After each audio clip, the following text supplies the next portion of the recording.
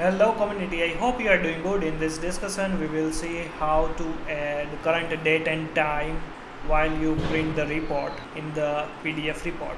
In case you missed previous discussion about how to add dynamic page number, start and the end page number, the current page number and the total page number, please check, link is given in the description. And if you want to learn more about Odoo, you can visit the WebLearns channel and you can visit the playlist. Under the playlist you can see here Odoo development, and you can see here different types of playlist available with different topic wise with real test cases. And in case you need any support, you can visit the about page. Under the about page you can send your query to this email address. Source code also available in the GitHub, you can download and reuse the code. Plus we also have a different social media pages, make sure you can follow to get the latest notification. Please subscribe also this channel, and if you want to support this channel using many ways, buy me coffee, PayPal, or using this join button. So let's back to our main topic, like how to add a dynamic date and time, current date and time in PDF report, right, while you download the page. So let me go to here in the list view, and if I click to here,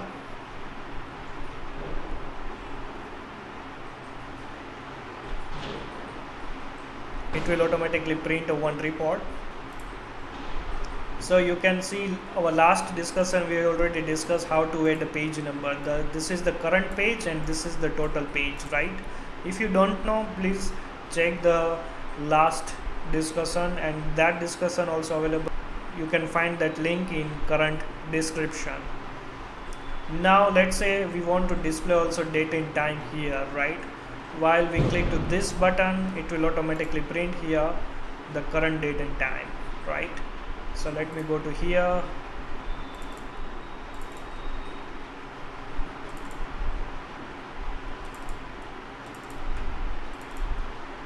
If you are a new viewer, right, and you don't know how to create a custom layout, please check from the beginning so you can understand what is it, right?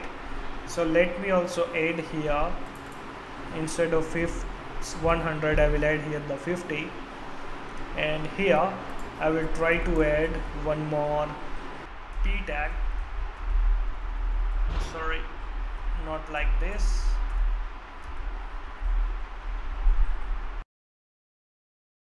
And here we have to use context underscore timestamp,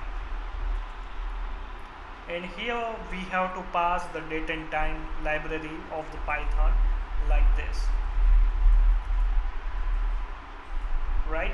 And here simple, we have to define the layout of the date and time, I mean the format. So for that, so this is the Python method, right? The common method you can implement also here.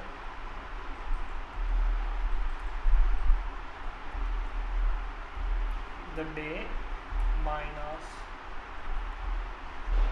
month and year, right?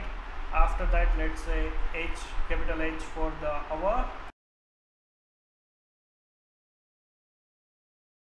minute, that's it. And I will try to upgrade this module.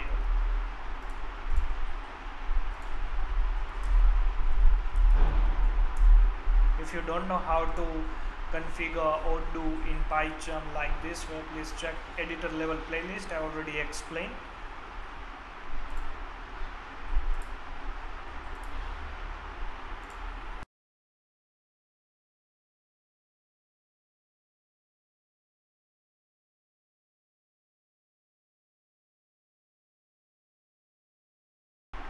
So you can see 23 October 2020, and this is my time, right? You can also add seconds and all, right?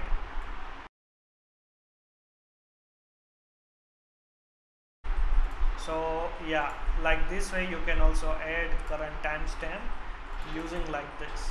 If you have any doubt related this topic, please comment below and see you in next session.